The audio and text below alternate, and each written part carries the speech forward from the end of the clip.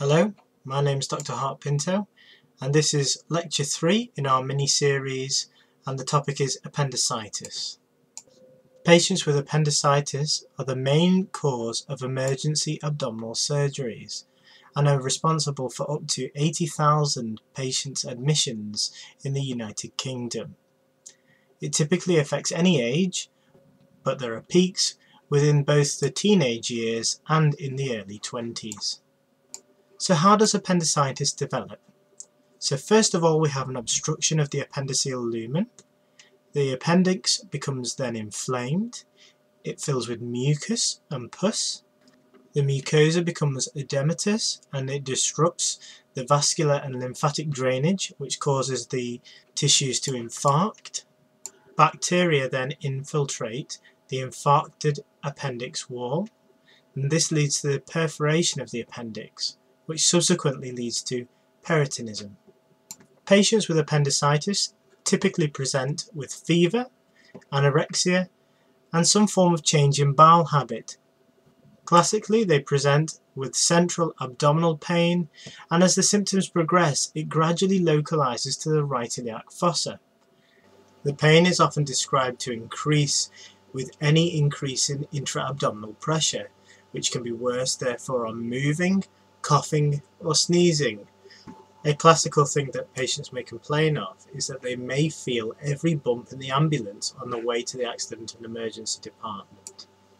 On clinical examination, we will find the patient is often pyrexial, tachycardic, as they may develop a SIRS response. They will be most tender in the right iliac fossa, and peritonism on examination will be a suggestion of perforation.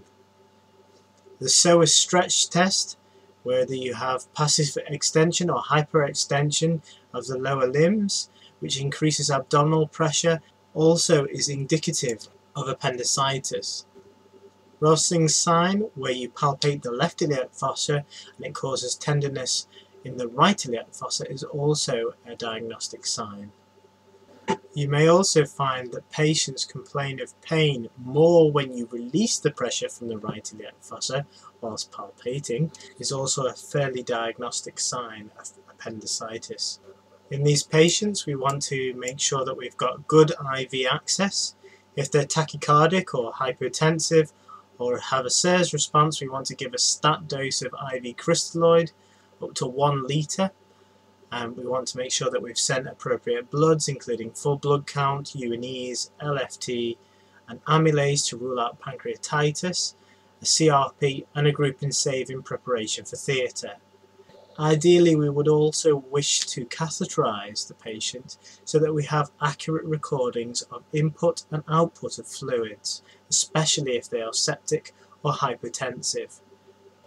Patients should also be made nil by mouth so that they can be prepared to go to theatre should they need to. Investigation wise, we usually say that appendicitis is diagnosed clinically, but ultrasound scans can be useful in order to rule out ovarian pathology in females. For those patients who have a fairly ambiguous presentation, CT abdomens may be indicated. Amongst patients who are too unwell to undergo their CT abdomen, either they are hemodynamically unstable or we do not wish to expose them to a great deal of ionizing radiation, a diagnostic laparoscopy will be able to provide us with a diagnosis whilst also providing a route for which we can remove the inflamed appendix.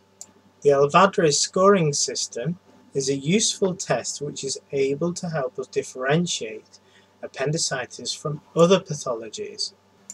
The scoring system takes into account both signs, symptoms, and also laboratory values, and extrapolating from this creates a numeric score from which we can determine the likelihood of appendicitis being present in that patient. A score greater than 5 suggests that appendicitis is likely to be compatible with the diagnosis, and a score greater than 9 means that appendicitis is very probable, i.e. it is likely to be the main cause of the problem. So management wise, of course, we've already discussed We want to make sure that the patient has adequate IV fluids and clear observation of their urine output. Patients should be placed on broad spectrum antibiotics if there is any signs of sepsis, such as cefuroxime and metronidazole or tazocin.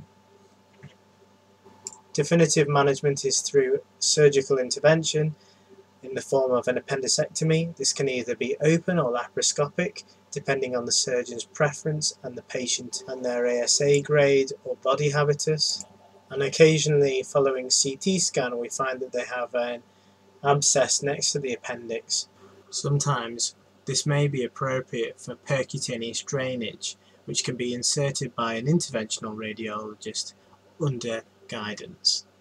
Thank you for listening. I hope this has helped you with your revision for your upcoming exams. And as always, subscribe and like our videos if you wish to see more of them.